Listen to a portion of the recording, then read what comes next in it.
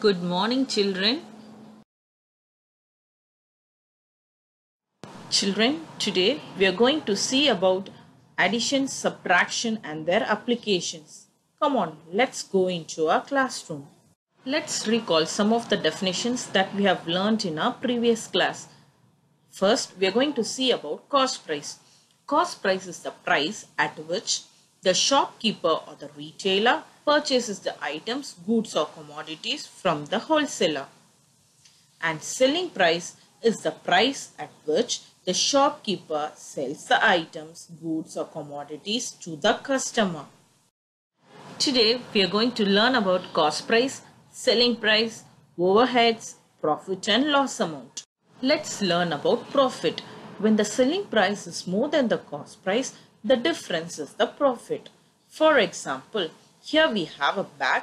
The cost price of the bag is rupees 350 and the selling price of the bag is 400. So, from here, as the selling price is more than the cost price, we have a profit. Loss. When the cost price is more than the selling price, the difference is the loss. Here we have the mangoes. The cost price of the mangoes are rupees 50 and the selling price of the mangoes are rupees 30. As the cost price is more than the selling price, there is a loss. Overheads. Sometimes the price of an object increases due to the other expenses like transportation, shop rent and salaries, etc. These are called overheads and they are added to the cost price. In general, the additional expenses are called the overheads. In order to find the final cost, we need to add the overheads with the cost price.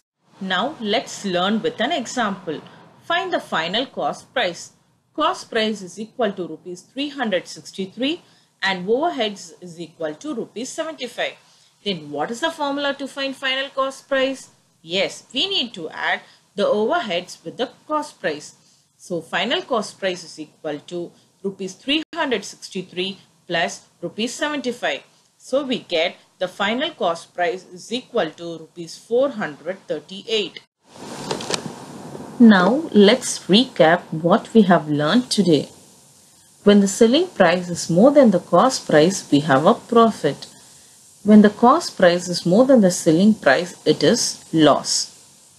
Addition expenses like shop rent, salaries and transportation are the overheads that are to be added with the cost price. Thank you, children.